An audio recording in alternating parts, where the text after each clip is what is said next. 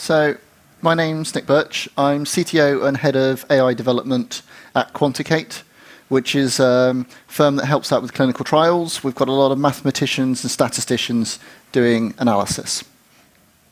I'm going to show some source code in the slides during the talk.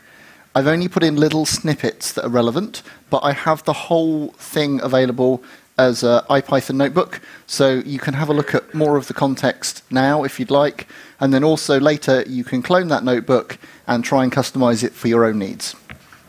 So, nice little QR code, hopefully going to work for everyone. Okay, so it's not going to be your typical AI talk.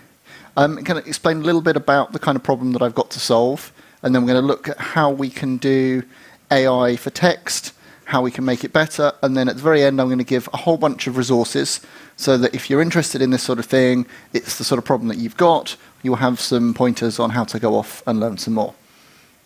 So, what is AI and ML, and why is it the buzzword at Berlin Buzzwords this year?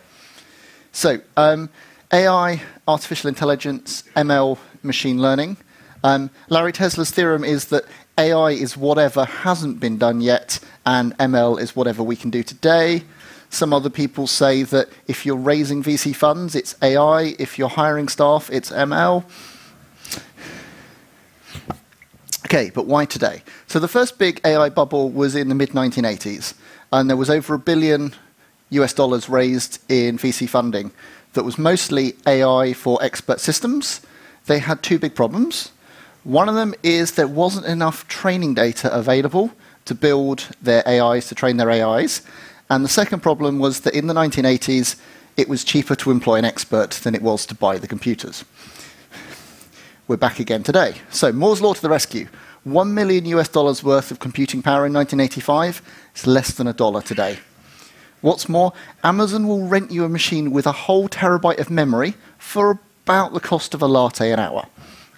Okay, you can rent from them a 4 terabyte memory machine for $25 an hour. So a whole bunch of problems that used to need more computers than would fit in this room are now $25 an hour. Okay, that's the first thing. And then we've got a lot more data available to train our models on. Whereas you used to have a few records, we've now got terabytes and petabytes of records that we can train on. And the other big thing is all the open source libraries and frameworks. You used to have to hire computer scientists to write your AI library so that you could then get your data scientist to train it. It's just 3 lines of Python now, 5 lines of Java. It's amazing. There's all these libraries out there that make it easy so you can focus on the data and on your model, not on how the hell do I build one of these things. Okay, machine learning. XKCD, everyone seen this one before? Be aware that some of it is just cheating with your hyperparameters until the right answer comes out. You can do amazing things with AI and ML, and you can also do terrible, terrible things. Just try and have some quality metrics that give you an idea of what's going on. Okay, so in your typical AI and ML demo, you have images. Images are cool and make for good demos. So, let's do a little bit of audience participation, labeling some data. Is this dogs or cats? Dogs. Okay. What about this one? Is it dogs or cats? Ah. Okay. So the AI is only going to be as good as the questions and the training data. So if you give an AI that's trained to recognize dogs and cats a picture of a koala, it's not going to give you the right answer. Okay, let's generalize. What kind of animal is this one? Kangaroo. Okay. This one? This is a wombat. Okay. But if you're not careful, your AI will say that's a dog because, 4 legs, low to the ground. And this one? No, this one is an echidna. So, if you're getting a load of humans to classify your images and they don't know what's in the image, they can't give you the training data that your AI is going to need.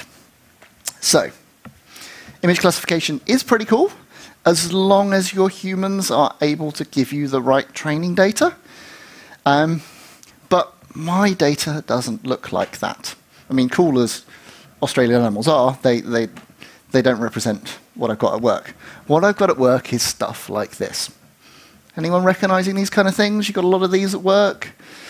You've got spreadsheets, you've got Word documents, you've got lots and lots of data, you've got Q&A, all that kind of thing. So this is the kind of stuff that I've got a lot of, and I'm hoping that most of you also have a lot of. And saying, is this a cat or a dog or a wombat? It's not really going to cut it. So now, if you did want image classification, there was a really good one last year on satellite imagery. And if you really wanted one that's just on the numeric model fitting, there was one 2 years ago where they went through all of it, and again, they've got the code. So if that was your sort of thing, Berlin Buzzwords has covered you before. But what we're interested in today is text. So I have lots and lots of documents.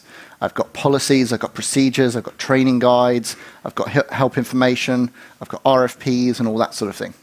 I also have a whole load of people's medical data, trial data, but for ethical and compliance reasons, I'm not allowed to touch that. I have to get ethics committee approval and so on. So I'm not going to touch on any of the work medical data stuff. I'm only looking at the text that we've got. But I think a lot of us do have lots and lots of text out there. So I need to do a whole load of inexact searching over these documents. So for example, I've got a whole bunch of project training and help stuff. And I've got someone who's new to the project, and they come in, and they're like, okay, so I need to do this thing, here's the general term. And they look in the training manual, and it uses the project-specific naming. We've got a lot of abbreviations in our company, we've got a lot of weird naming that we use. I think a lot of you also have that. The size of your company goes up, the number of abbreviations and weird thesauruses kind of goes up. So at the moment, our workaround is that people new to the project just message their team lead and say, hey, how do I do this? There's some definite scaling problems with that. Another problem, we're a kind of consulting firm, we deal with lots of big customers, and they keep sending us questionnaires. And those questionnaires come in the format of the customer, not in our format, and they all use different wording to describe the same thing. So at the moment, lots of really busy people have to keep re-entering the same answers into the RFP questionnaires, even though they answered it 3 weeks before, because the different companies use different naming. And the sales guys don't understand fully what we do, so they can't do the inexact matching. So can we do something?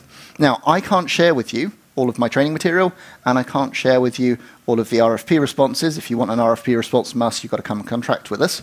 But what I do have is all of the Berlin Buzzword talks. So we've got titles, and we've got abstracts, and we've got classifications. So let's see if we can use these as a proxy for doing some text and some matching. Okay, you've all been on the website, you've all seen things like this. So we've got speaker, we've got the track, we've got the abstract, all sorts of text here. So what we're going to try and do is partly clustering. So what kind of talks are similar to what other kind of talks? What words in those talks are similar to what other words in those talks? And partly it's going to be a recommendation problem. So if you went to one talk and you're interested in search, then what other talks are you going to be interested in? But it's not exact matching. I don't have classification labels. I didn't go around last year pigeonholing every single person and saying, which talks did you go to and which exact keywords did they match? I haven't got that. And it does have to cope with people who give funny talk titles and cool talk titles, which sometimes, I must admit, is myself. So we've got to deal with inexact matching here. But that maps onto my problems at work, where people use weird naming and weird abbreviations, and people don't know those. So, first issue, my AI ML frameworks don't like Word documents, and they don't like spreadsheets. Luckily, Apache Tika is a project that hides all of that complexity. It's in Java, you feed it a thing, you're like, I don't know what this is, figure it out, and it gives you back some nice, clean HTML that we can then process. So at work, that's what we do. We feed in all of our spreadsheets, all of our policy Word documents, outcomes, HTML, we chunk it up based on the slides or the tables, and then we turn that into JSON. I could cheat for this talk, so I just used Beautiful Soup, scraped the whole of the Berlin Buzzwords website, and spat out a load of simple JSON. So level, track, abstract, title, URL, all nice and easy. So taken all the Berlin Buzzword talks, put it in JSON. Are we set? No. just as the ML frameworks don't work with spreadsheets, they also don't work with JSON of text. So what do we need? Well, what we mostly need is values between -1 and +1, or 0 and 1. And we need one value for each feature of the thing that we're going to learn on. It could be a really sparse one with a handful of non-zero values, or it could be a really dense one where almost everything's set. We can have loads of features, but that means we need loads more memory and a bit more CPU. But what we've got is text. Does that look like a bunch of ones and zeros?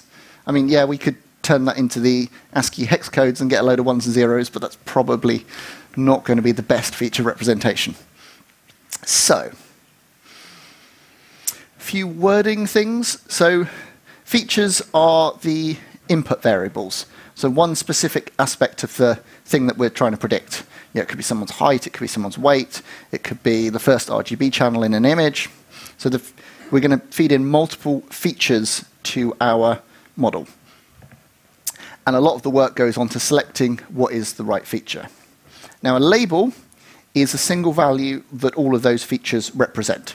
So if we feed in all the image data, all the different RGB channels, those are our features, and the label, it should say this is a dog, this is a cat. Or we might feed in a whole bunch of information about a house and say this is where it is, this is how many bedrooms it's got, this is what color it's painted, and I want you to predict that this is how much the house is worth. Okay. Training is the process by which we stuff a load of features into a model and it builds a model. And then inference is where we stuff a load of brand new features in and it gives us an answer. If that's all new to you, have a look at the Google crash course. They've got some bit more detail in there. So a little bit more. Regression is all about predicting continuous values. Here's the location, number of bedrooms. Give me an answer between 1 and 2 million for how much this house is worth. Classification is for discrete values. Here's an image, dog, cat, wombat. Give me one specific answer. And then clustering is where you're not actually sure what goes together. So you're like, here's a load of images. Kind of figure out which ones are like each other and stuff them together, please. So that's unsupervised machine learning. OK, so we've got our text, and we need a load of ones and zeros. So the first thing that we have to do is tokenization. So we're going to turn all of those sentences, all of those paragraphs, down into the little chunks. And the very simple way to do that is just split on white space and punctuation. If that's new to you, any kind of Lucene intro talk will help you there. But we're going to take it and split it down into individual words. OK, now we're going to build a term dictionary. So for each individual term that we've broken up, each token, we're going to give it an index. So basically a giant list dictionary lookup. So we've got mouse ran up the clock, nice and easy. That's the first one, so 1, 2, 3, 4, 5. And then the mouse ran down. So that's the 1, mouse 2, ran 3, down 6. So we've got from our text to a load of term indexes. We're getting there. It's not still ones and zeros, but we've got some numbers. So unique index, unique ID for each term, and then figure out which terms go where. Now the trick is to invert that. So the two main ways out there are one-hot encoding, where everything is either 1 or 0, or continuous bag of words, so the number of times that each word occurs. So in the first sentence here, the mouse ran up the clock. The occurs twice. So for the term for the, it's going to be a 2, and then everything else is 1 or 0. So almost there. And then our final trick is TF-IDF. So if a document is going to contain a term a lot, so if a document keeps using the word cat, then probably when someone's searching for cat, we want the document with cat in a lot to come up. If we've got a sort of phrase query, and we are looking for the black cat, and almost every document we have contains the word the, then that's probably not that relevant to our query. But if almost no documents contain the word cat, then that's probably going to be the most important bit in our query. So we want to boost the terms that are rare and push down the terms that are quite common. Okay, and then if our document is really, really long, it's going to have loads of words in it. So it's not going to be quite as relevant as a really short document because the terms are going to be more important in that. So we want to weight the rarer terms higher, the common terms lower. We want to weight the longer documents lower, the shorter documents higher. And TF-IDF is the simplest way to do this, and it is the one that is most commonly implemented in all of the libraries that you'll be working with. It's not the best. So BM25 is another one. There have been a few more talks at Berlin Buzzwords as well in the past about better ways of doing it. But it has the advantage of being relatively simple, and whatever language, whatever framework you are trying to play with, it's going to be there. So you don't actually have to worry about the maths behind this, the implementation details behind this. You can just say import TF-IDF, require TF-IDF, and it's just going to be there. It's going to be implemented, it's going to be unit tested, and we don't have to worry too much on the details. And what's going to happen is we're going to feed it a load of text. It's going to tokenize it for us. It's going to build the term dictionary. It's going to calculate the scores, and we're going to get back values between 0 and 1. 0, that term does not occur. 1, that term is really important in that document. So we've got our 1s and 0s. So we're looking good. But my next challenge is that I don't actually know what the right answer is. I haven't gone around to all of you and asked you which talks you wanted to see and which search terms you were looking for. I haven't managed to go around all the new starters on my project at work and ask them what they were trying to find and see what they needed. You can feed that in later, but right at the moment, I don't know the right answer. So I can't do a simple classification. I can't train the model and say, here is my query, here is the talk that you should match, because I don't know it. So I have to do a little bit of fuzziness. So what we're going to start with is just simple text similarity.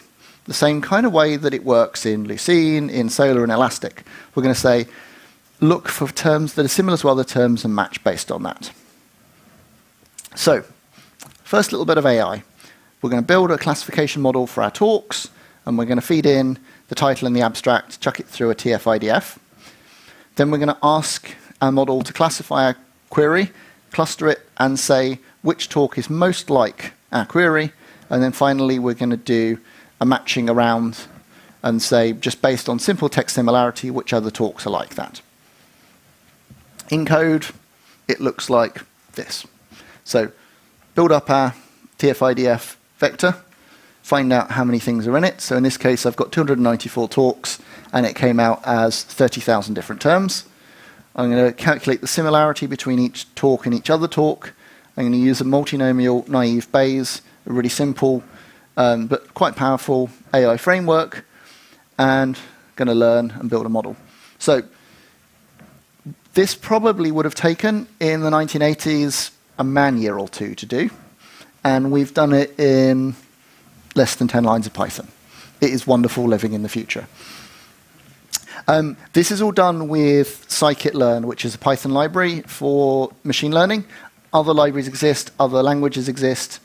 Pretty much whatever you're going to want to do it in, it's going to be available. The reason that we're picking scikit-learn here is that we're optimizing for developer productivity. It's a bit slower than TensorFlow, but it's really easy to follow, and it's really easy for me to train my new data scientists in how it works. Whereas TensorFlow, super fast, but you've got to have a lot of knowledge to start before all the documentation makes sense. So I'd say if you're new to all this, pick something simple. Later on, when your model's got a lot bigger, you've got a lot more complexity, then go down one of the super fast routes. But trying to learn machine learning and TensorFlow at the same time is a bit more of a challenge. And especially if you're not just doing cat or hot dog. So, yeah, here's our code. And then finally, to do a query, we feed in some text. We ask the model to predict the talk most like it. Then we figure out what the score is, so what the similarity is between each talk, sort it by their similarity to the talk that our model has suggested, and then print those out. Not the best way, but surprisingly effective. So let's try a live demo. This is hopefully going to work. So here is the IPython notebook that we were having a look at earlier, and we've built up our model already. Let me try and make that text a bit bigger for you. So as you see, it's the same kind of code that I've just shown on the screen before. And then, would someone like to suggest a talk title or a query or something for us to work on? Someone near the front, maybe. Come on. Okay. Let's try.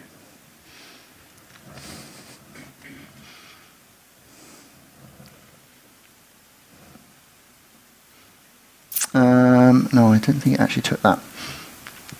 Live demo.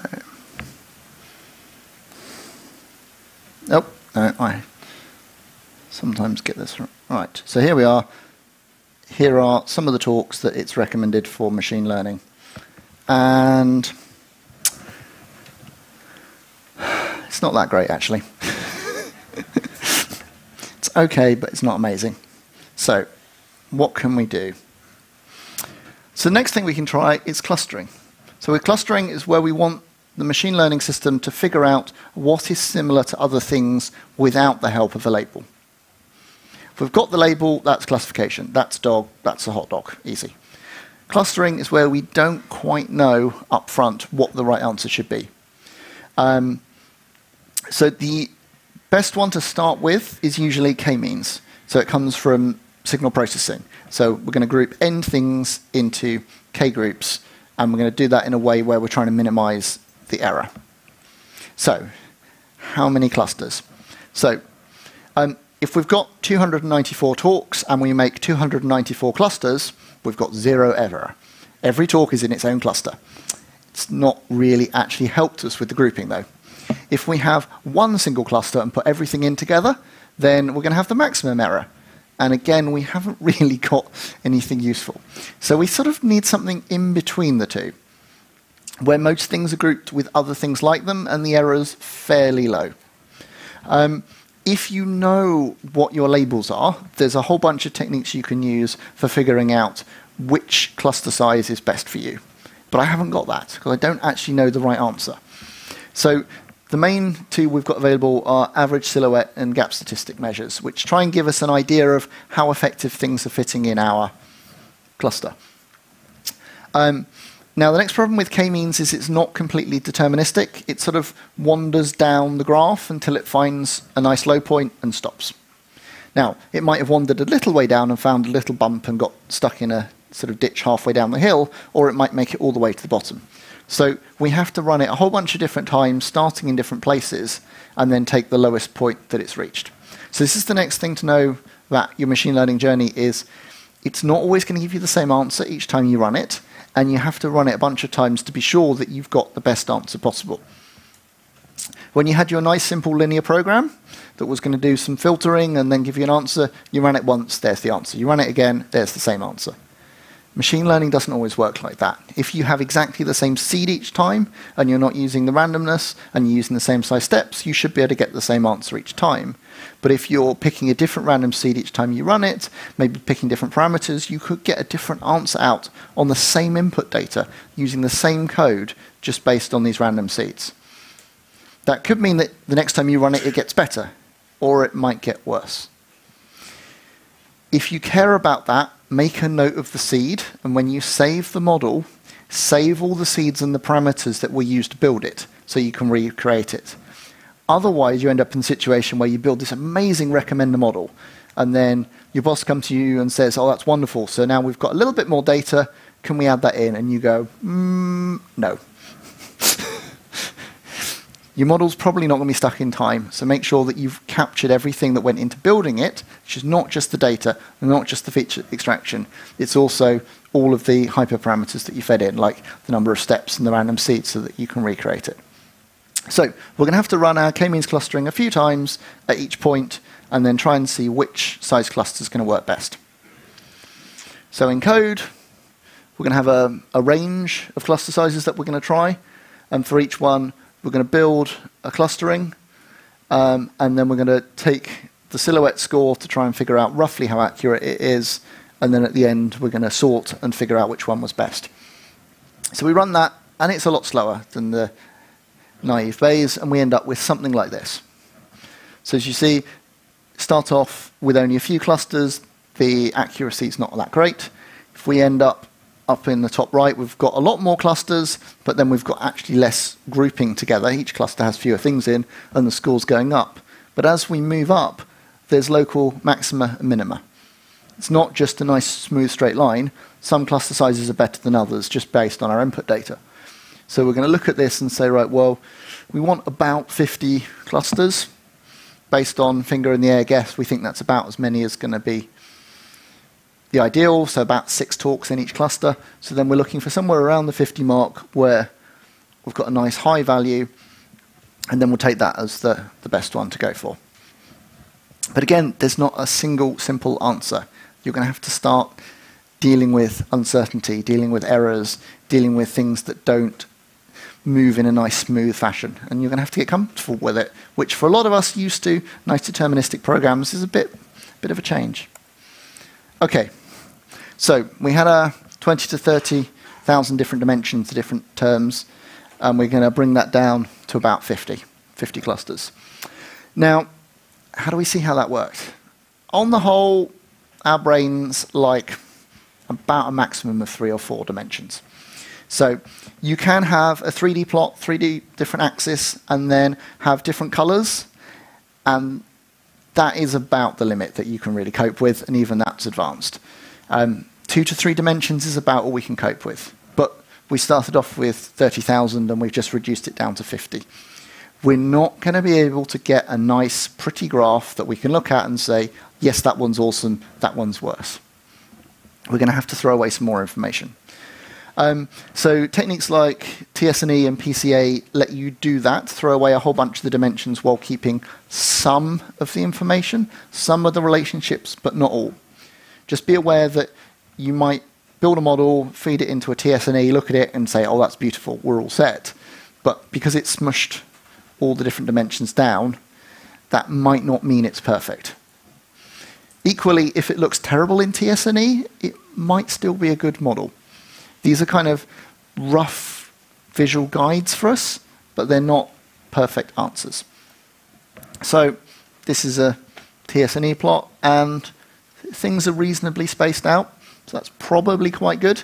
If everything was really close together, then it wouldn't actually have done much clustering. The fact that it's managed to group the different talks into different separate clusters seems to give us an idea that it's worked okay and it's grouped things together. But I've got 50 dimensions and I've just squished them into 2 on the page, so I can't be certain. So the only thing really to do is to test it. Now, this was our raw data. So this is the 30,000 different dimensions. And then I've just plotted it in 2 dimensions, and then the color is the cluster that it put things in. Now, the trouble is I've got 50 different clusters, and most of you are a long way from the screen. It's a bit hard to tell the different colors, how well that's worked, because I've got 15 different yellows, I've got 15 different blues. So again, you can have lovely, pretty graphs, but they don't necessarily help you in telling whether or not this has worked. If you can get nice, clean training data, get your humans out there to go and classify things, give you proper answers, and do proper statistics. Trying to look at this and be like, is that okay? Maybe. So our next AI approach is to identify the optimal cluster size, which in this case seemed to be 51, build the k-means clustering at that size, match the text of our query into a cluster, find the center of that cluster, and then do regular sort of Lucene style text similarity matching from there. Here's the code. So with the k-means clustering, it's going to group the talks together, and then it's going to tell us the center of that cluster. And that center is going to be in the TF-IDF space. So it's going to be a virtual talk that is the middle of all of the other talks in the cluster. So we're going to match onto that and work from there. So, does it work? I'll get you to shout out some more query terms, and we'll see if it's any better. So, who wants to suggest a query? Machine learning? Let's run it. Okay, so here we are. So these are what it thinks are the best talks in machine learning. How to start a company based on machine learning. Okay, that one seems okay. What makes machine learning algorithms work? Data preparation, business intelligence. Yeah, I think that one's worked okay. We've got some reasonable things. And some of these don't actually contain the exact words machine learning. So that's also quite good because we want to do similar-ish things.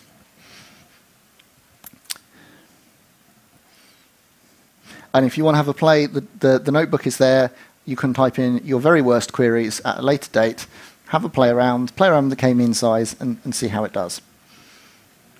Okay, so the next kind of question is, we've got the talk years. We know which year each of the Berlin Buzzword talks are from. Equally, on my RFP responses, I know which year we gave those answers to a customer. For my training material, I know which year that training was given in. So what if I want to include that? Now, we can't easily add it as a feature, because when we're doing the query, we don't have a year. Like, the talk has a year. The query doesn't.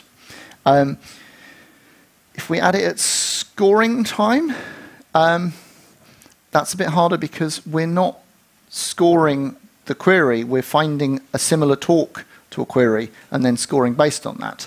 So if we actually had Lucene, we could do better because of the way it's working. So ideally, we want to feed it into the model before we do the scoring, not after. But if we reduce the TF-IDF weights by some factor based on the year, we're changing where in the dimensional space they are, and we might actually end up pushing talks into the wrong cluster just by reducing the boosts. So it's not actually as easy as we'd hoped for. Our next problem is that our data isn't long-term static. All being well, there's going to be Berlin Buzzwords 11 next year, and we're going to be then adding in additional talks. Likewise, my training people at work are still writing new training, and they keep feeding that in. So we're going to have to keep rebuilding our model. Now, let's say I was to force all of you to stay in the room, not go to lunch, get out a copy of the current program and scribble down what queries you'd have given for each of the talks in the program. You'd probably hate me for that, but we could get that data. And then you'll come back in a year's time, and it's not pre-classified because we've added new talks in and we haven't got the classification. So how do we, even if we know the right answer for the query today, how do we find out what that answer is for tomorrow? So we're going to need to factor in some sort of known correct versus brand new data and make sure that the ML isn't prioritizing too much the well-known existing data at the expense of brand new data. So the novelty factor, which I don't actually have a good answer for right now, but I'm just saying if you're thinking about your data and building your models, think about what happens when brand new data gets fed in. Okay, a little bit more on the tokenization. Stop words, if you've come from a Lucene Elastic background, you know all about this, but if there's some very common words like the, a, they, those kind of words that crop up loads, we want to throw them away because that's going to shrink the size of our TF-IDF matrix. The smaller the size of the matrix, the less memory we need, and the faster our calculations are going to run. But be aware that you need to have the right stop words, firstly for your language, and secondly for the domain of your text. It's no good taking one that is trained on Wikipedia movie titles and then feeding it into a load of data that's talking about clinical trial processing. It's not necessarily going to work so well. Next thing, stemming. If we've got a whole bunch of different forms of a word, like talk, talks, talks, talking, they all represent the same thing. So if we've got a language model, we can trim all those back to the same word, and then we can do an exact match on Nick is talking when we query for talked. Another interesting trick is n-grams. So if we're doing word-based n-grams, we can just take every word as a single thing. That's word unigrams. Or we can do word bigrams. So if we say Nick is talking, then we've got Nick is and is talking. Those are our two bigrams. So that lets us do poor man's phrase query. It's important because we haven't got a lovely query parser like in Lucene. If we're doing stuff on characters, then we could have trigrams. So the trigrams of hello are HEL, ELL, LLO. So if someone has made a typo, then the use of these trigrams might allow us to do a correction on their typo. But you do lose some of the information about where those 3 letters come in the word, and you might end up matching just on some common pattern like IST.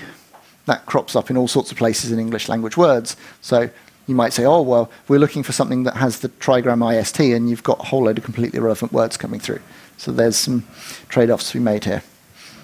Final thing, whatever you do has to be the same for query and model building. If you have different stop words, if you've got different tokenization, different stemming, then your query won't match anymore, and you won't get sensible answers. Okay. Next thing to be aware of is feature extraction and embeddings.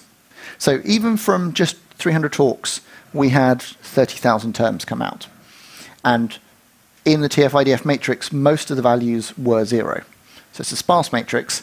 It's going to take up a reasonable amount of memory. If we're working with Bayesian and k-means, they're OK with 30,000 terms. They can cope. Run reasonably fast. They don't mind. Neural networks, not so much.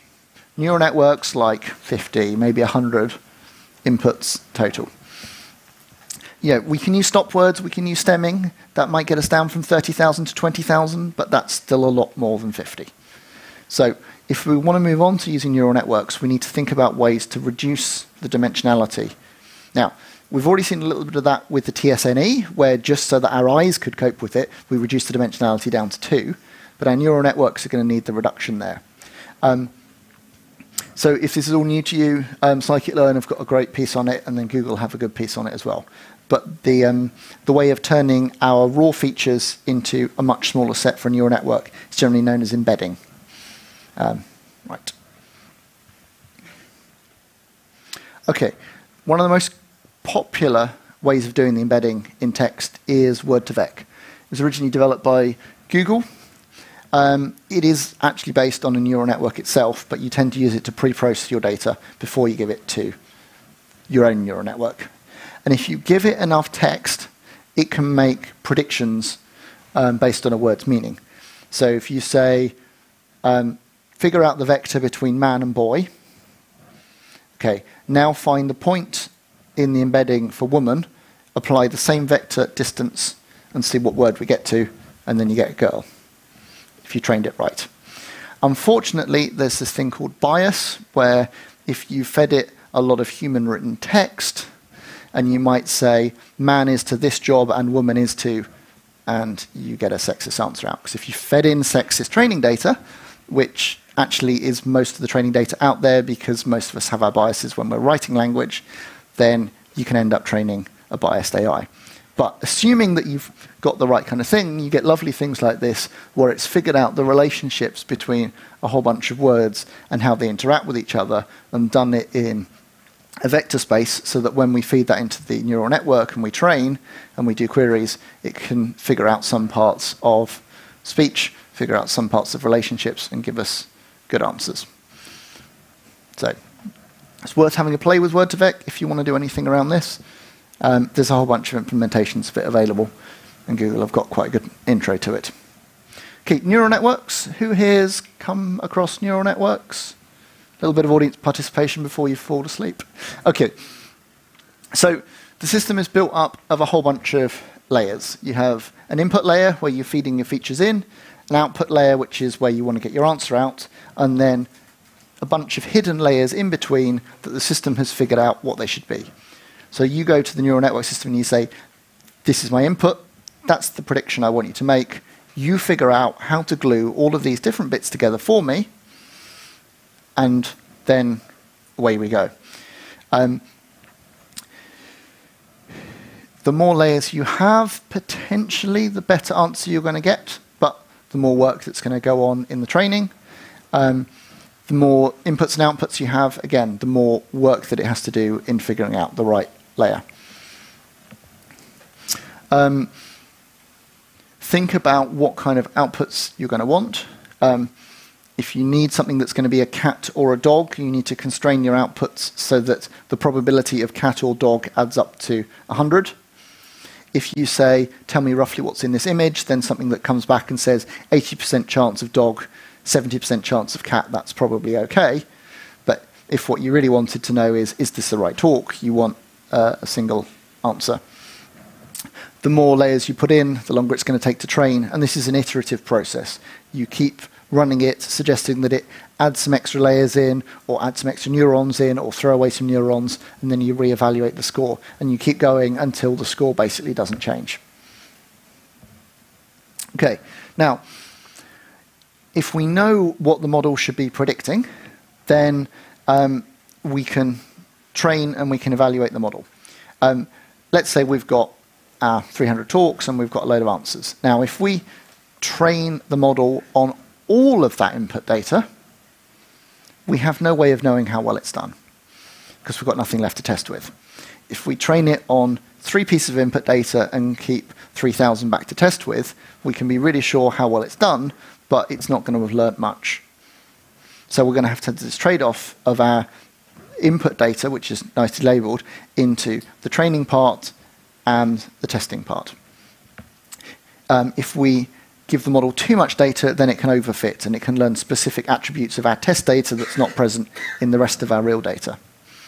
Another thing to look at is if you've not got that much data, you can shuffle it all up, do a split for test and train, get an answer, shuffle it around again, do the same, test and train, and make sure that you're getting roughly the same kind of accuracy each time. That gives you an idea that your model is fairly stable and it's not doing too much overfitting. So that's cross-validation. Hyperparameters. A hyperparameter is anything that we're tuning or selecting and changing in the machine learning that's not part of the data and the features. So for our k-means example, one of the hyperparameters was the number of clusters that we're breaking it down into. Quite often it's going to be the seeds, the steps, the number of layers, how much to change between iterations, all those kind of things. If you pick the wrong parameters, your machine learning will get stuck like halfway down the hill in a little bump. It might just take forever to complete. So the hard bits in machine learning tend to be picking the appropriate features and picking the appropriate hyperparameters. It's a lot of work, a lot of experimentation.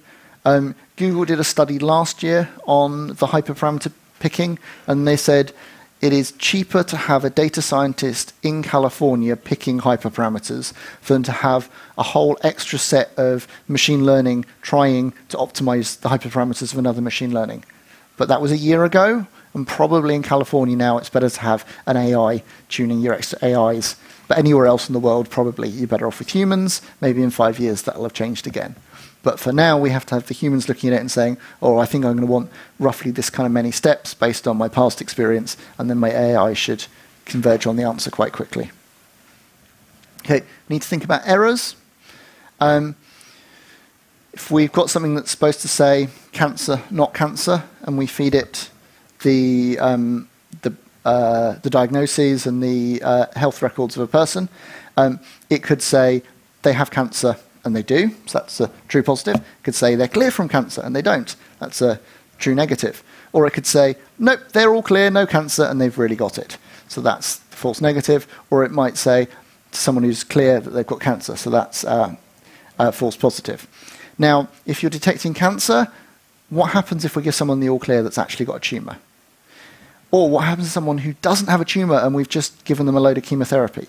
So you've got to think about the impact of your model and the impact on the errors of your model. Other things to think about is the precision, the recall, and the confidence. So the precision is how much correct values in our results. The recall is how many of the correct results we actually gave to you. So if we said, here are 5 answers, and 4 of them were correct, then that's an 80%. But if we gave you 5 answers and there were actually 1 million possible answers, then maybe our recall's pretty terrible. A lot of the models can tell us how sure they are that they've given you the right answer. So that's the confidence. So it might say, I think this is a dog, but I'm only 5% sure. And you say, oh, well, maybe we won't trust that. But equally, it says, that's definitely a dog, 99% accurate, 99% confidence. You say, okay, well, it's probably okay.